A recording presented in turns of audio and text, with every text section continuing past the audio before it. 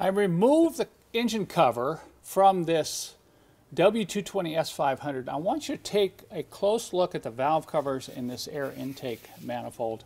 Can you see the corrosion? It's kind of a flaky white type of corrosion. It's not severe, but it is kind of ugly. And this is so common on these engines because these parts, the valve covers and this air intake, are magnesium. And when magnesium is exposed to air and water, particularly if you're around a salt air environment, this can corrode very quickly. Well, it's not going to create a huge problem, but cosmetically, I'd like to get rid of this. I'd like to take this valve cover over here and stabilize this corrosion so it looks a little bit like this. And I'm not going to try to make these look like show quality manifolds, but I am going to try to get them sealed up so they won't continue to corrode with this white stuff here. You can see if I just rub away at that, you see it kind of goes away. So I have 3 sealers I'm going to use. I'm going to show you some pictures of applying them, how I apply them, and then of course I'm going to have to wait 6 to 12 months before I come back, pull the cover off the engine and show you which, if any, of the products work over the long haul. This will be a really interesting experiment, and it's going to prove to me as well as to you, the viewer, just what product can work to solve the corrosion problem on this magnesium. I'm going to start right here on this forward section of the right side valve cover. You can see this when I open the hood of the car.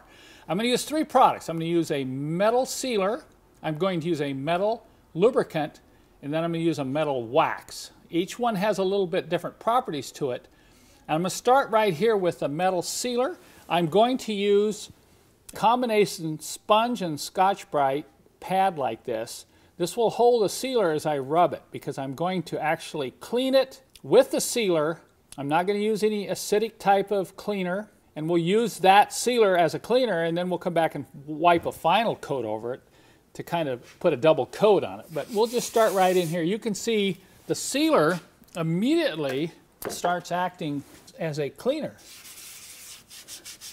And by using this pad right here, this is not as coarse as some of them. You don't want a real coarse one. You don't want to scratch the magnesium. So once I start scrubbing away here on this, this will get into the pores and get all of that corrosion out of there. I'm going to wipe a little bit of this off so you can just see how dirty this is. Hey, not too bad, but you can see I'm pulling up a little bit of magnesium on that rag. I may do this 3 times. Actually let the sealer soak on here. Come back and scrub a little bit more. Look at how it's cleaning that discoloration right there. Once again, I'm not trying to get this perfect, but you can tell if I wipe this down and this dries off, this is pretty much how it's going to dry. Look how much better that looks than this up here. So I'm going to finish this section right in here, and then I'll come back and kind of show you the final result here after it has sat for a day and the sealer has dried. It's been 3 days since I coated this section of the right side valve cover with that metal sealer. Now the metal sealer, a little bit like a varnish, but it doesn't go on very thick, it goes on very thin and it dries super hard. And I've noticed as I've used it in other places, it doesn't scratch off very easily. You can see some of the little spots of corrosion still underneath this sealer, but I'm going to leave this now for a few months and let's see how it does. Now let's go up to the top of the intake manifold and I'm going to show you the other 2 products I'm going to use and the end results. Let me explain a little more detail the 2 products I'm using on the top of this intake manifold. Number 1, this is a anti-corrosive gel. So it's a little bit like a grease, and it goes on like a grease. It leaves a little bit of a greasy film. You can see here I've already started, and I'll get back to that here in a minute.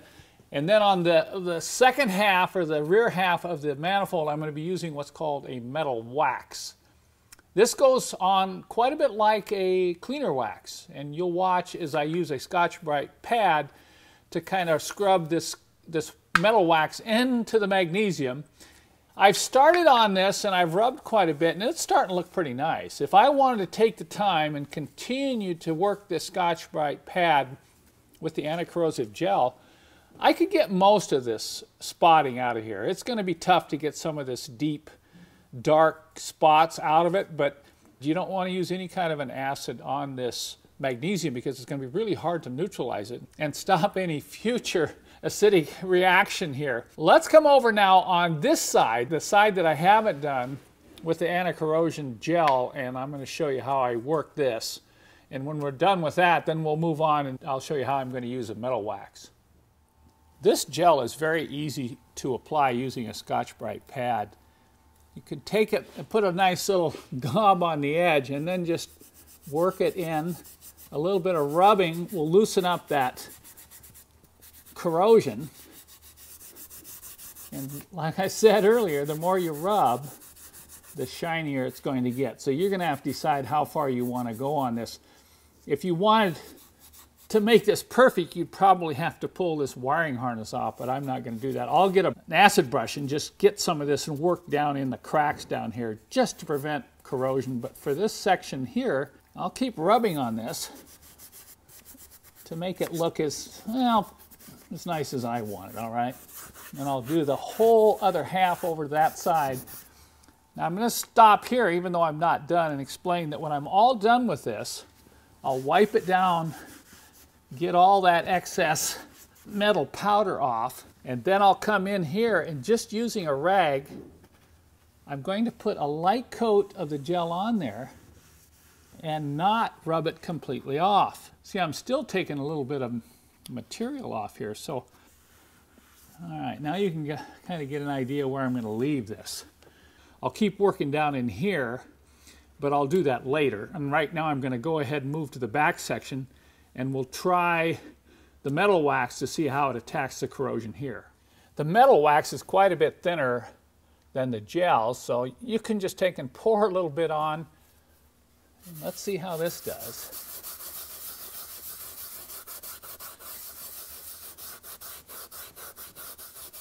Now right away you can see this does take off some metal particles, but it does not do the same deep cleaning that the gel did here at the front of the manifold. But remember, I'm more concerned about protection here than I am about how it looks. And the other thing is the metal wax dries out very quickly. But it does get down into the pores of this magnesium, and you can see it does clean off that mild corrosion. Now, some of you may be asking, well, why bother to do this? Well, there's a couple places. Look right here. There's some really heavy pitting that I had to scrape off. I actually had to use a razor blade. It was so bad here. And then there's some pretty heavy pitting over on this side. So, you know, preventing the corrosion will prevent you from ever having to replace these parts, particularly if you live in an area where there's salt. This could get really bad. So you do want to keep an eye on this and keep it protected from excessive corrosion. Same thing here. I'll finish this up, and when I'm all done scrubbing, I'll just put a light coat of wax on like this and let it dry. And once that's done, I'll come back and give you an overall view of what we've done so you can see this and compare it to what I'm going to show you in 3 to 6 months. So let me give you an overview of the completed job. In review, we put a sealer on this section of the valve cover. On the forward section of the manifold, we used a gel. It was called an anti-corrosive gel, special product. And back here on the rear, we used a metal wax, a wax formula specifically for metal. Now, I've not done any chemical analysis as to how effective this is with magnesium, but we're going to find out.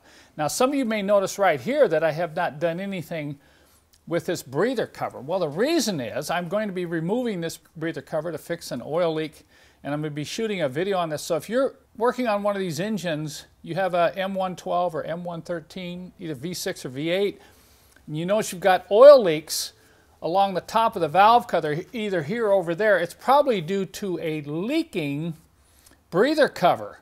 There's no gasket in there. It has to use a special sealer, and because this is magnesium, I believe it's one reason why these do leak. So I've come up with a kit with all the things that you'll need to do this yourself and to fix it right so it won't be leaking again in the future. These are very, very prone to oil leak. All right, so we're going to put the cover's back on after I fix this leak. We're going to dry this for 3, 4, 5, 6 months. I'm not sure. I want to drive it long enough to get an indication of any returning corrosion on the magnesium.